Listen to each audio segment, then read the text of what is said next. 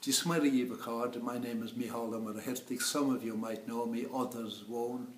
I'd say the Kerry man present, the important male here today is a Kerry man, Pat Brown from Ballyduff, and I'd like to congratulate both Karolyn and Pat on their wedding this morning. Hope the day goes great. I think it's a very fitting union between a Clogherhead woman and a Ballyduff man. Ballyduff isn't too far from Kerryhead, so you could have an ocean communication between the two places. Strange how they got together. Kerry people don't like losing one of their own, but he slipped through the net. Work got him up around that part of the world. The net gathered round him. There was no escape. We are resigned to that fact now. Louth go back a long time in the history of Gaelic football. The first ever final played was between Limerick Commercials and Louth Young Irelands. It was played in a field in Clonskeagh. The field was known as the Big Bank. That was the only accommodation for spectators, a bank outside the River Dodders. What a change it is to the Croke Park we know today. Well, Louth lost that one, but they had a great team in the first decade of the 1900s. They played Kerry in the All-Ireland final of 1909. Kerry won it, but was regarded as the best final up to that time. The whole country were talking about it. They were due to meet in the final of the following year, but Kerry withdrew and didn't take part in the final, and Louth were crowned All-Ireland champions. The reason that Kerry withdrew was the Great Southern Railway refused to put on a special train for the Kerry followers. So Kerry said that wasn't fair for followers all over the country. They opted out, and from then to this day there are good train services to all All-Ireland finals. Louth won that. Croke Park didn't exist at the time. There was a bit of ground there, Jones's Road. It wasn't owned by the GA. But somebody got an inspiration. Archbishop Croke had died, and there was a Croke Memorial Committee, and they decided to run a tournament for the Croke Cup. Kerry and Louth played in the final, drew a huge crowd. It ended in a draw. The replay drew even a bigger crowd, and the money from those two games were the money that bought Croke Park. I think there should be a plaque somewhere to both Louth and Kerry. These things happen. Louth went on to win the All-Ireland final of 1912, beating Antrim, who had beaten Kerry in the semi-final.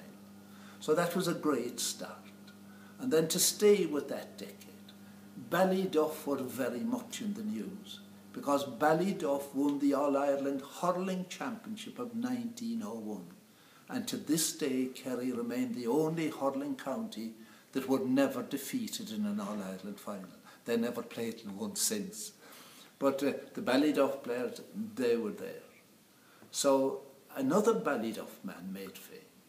London won the Hurling All-Ireland of 1901. It was 1891, I have to correct that. It was 1891 that Ballyduff won for Kerry.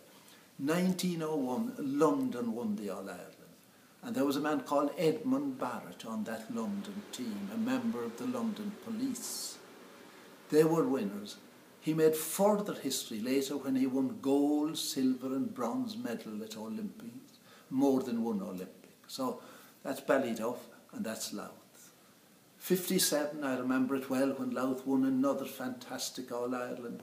Dermot O'Brien, the late Dermot O'Brien, a great friend of mine. I had the honour of knowing most of that team. They won the All-Ireland, playing lovely, lovely football right through the year. Unfortunately, they haven't won since. They nearly won a Leinster a few years ago.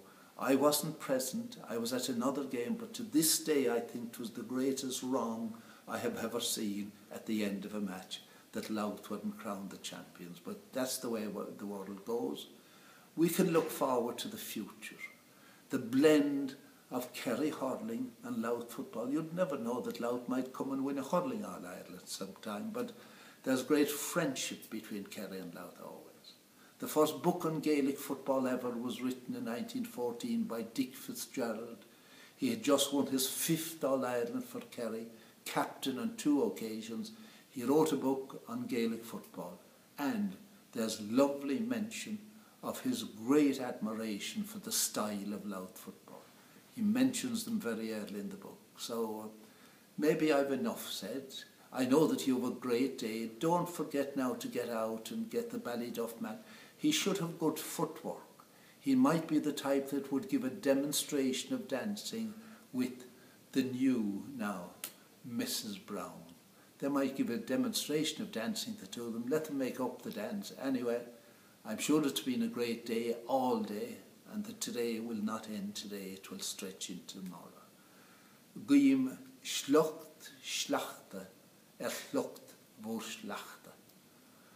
Somebody present will explain that to you. It's a very old Irish saying used at weddings always. It has something to do with children and grandchildren and great-great-grandchildren and further on. So, tá mo góhin ráta gum gnairi go galib agus go meramid go léir bio an am seo ríis. That's another lovely Irish proverb. This applies to everyone present at this moment. May we all be alive and well on this day next year and looking forward to another wedding, another match, another something that will give us all pleasure.